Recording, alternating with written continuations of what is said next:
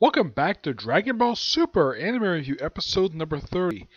Yeah, this is the first of two videos in a row I'm going to do right now because I did finish up a particular episode. Yep. But aside from reviewing this one, I'm also going to do right after I finish this video, a review of the newest chapter of One Punch Man, which is a quite interesting chapter. Alright, this one is basically the 106th episode of the Dragon Ball Super anime. Find him! A death match against an unseen attacker. Ooh. The episode kind of picks up with last week's episode with Goku taking Roshi off and Roshi basically relaxing, and that's the last see Roshi for the episode. And next time see Goku, he's basically just somehow ran to Vegeta and Tien. We're looking for basically this whole episode is about Gohan and Piccolo dodging a sniper. Yep. You're thinking, sniper? You mean someone with a sniper rifle trying to snipe him up? No, this is actually quite different. Yeah, we know a guy called, I think he's Mirage. Mirror, I'm not sure. Where he fires blast from his arms against this big blob guy who reflects his particular attacks, and he also can track everybody's moves via body heat. Not energy, body heat. Okay. And of course, Piccolo and Gohan try to avoid this by heating up a whole area up so they won't track him. But that ended up basically backfiring him when they decided to fire the guys to fire a whole bunch of attacks on him. And apparently Tien, Goku, and Vegeta noticed this, and they decided to go after the big purple guy. Well, Vegeta and Goku do, the big red guy, and Tien goes after, helps Piccolo and Gohan. Of course, Tien does go after the guy firing energy beams. Of course, he uses his multi-personal technique. Is a four-person technique. It's kind of his version of the Shadow Clone Jutsu. This probably was the inspiration for that particular jutsu in Naruto because, Kishimoto he took a lot of stuff from Dragon Ball Z. This is probably one of the techniques he took.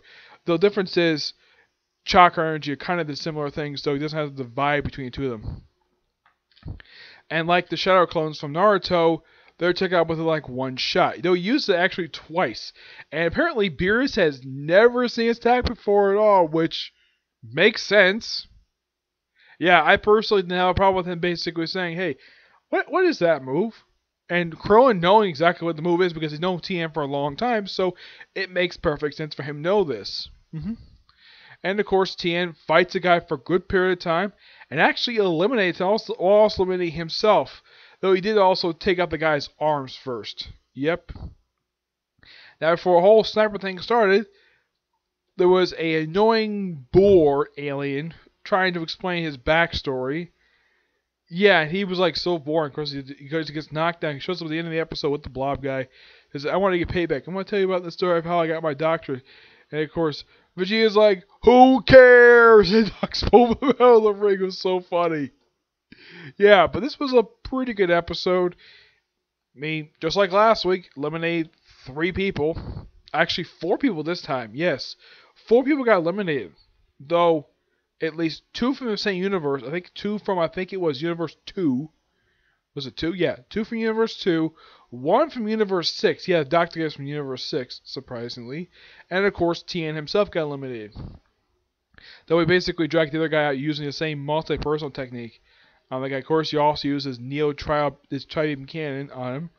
And yeah, that was the last of Tien. Tien, prior to this episode, here is kind of the dumb thing about this. This is by far the only episode of this entire arc he actually does, during the tournament itself, he actually bothers to do anything. Yeah, his one episode, and he eliminates 1 person of the entire tournament. 1. Though at least he had press for showing at least Krillin managed to eliminate 4 people before he was eliminated. At least he better show up his stuff prior to this. But Tien, don't care about him. Just have him get eliminated after 1 episode featuring him actually do anything. Yep, because prior to this, when you was seeing him, all he was doing was simply just defending everybody else with defending Master Roshi, Krillin, Gohan, and Piccolo. Piccolo, of course, had to do a couple times. We had to regrow his freaking arms, though he had to sacrifice some of his stamina in order to do it. Yeah, though at least they actually used their heads and actually did something in this episode. But I would say the one person who did get a chance to do much of anything is probably Goku. Yeah, him and Vegeta didn't do much of anything except take on the big blob guy, and they're like, okay, apparently energy attacks pick on. Okay, so I figured though, okay, what can we use against him? Okay, we can't use our energy powers, so Vegeta's like, throw a freaking rock at him.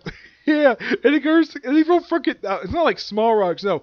Let's throw freaking boulders at it. It's just like, okay, let's use brute strength. Yeah, pick up a huge rock and throw it at him.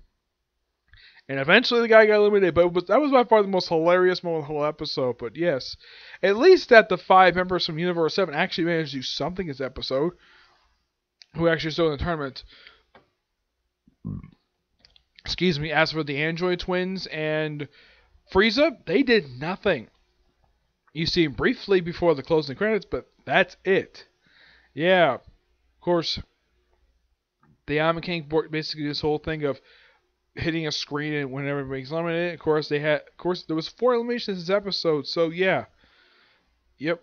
And of course, the Grand Minister basically doing commentary, which is quite nice. Alright, so good episode. Alright, that's it for this particular view. My next view, newest chapter, One Punch Man. And this one, I'm very happy with this one, okay? But do you see next view? Bye.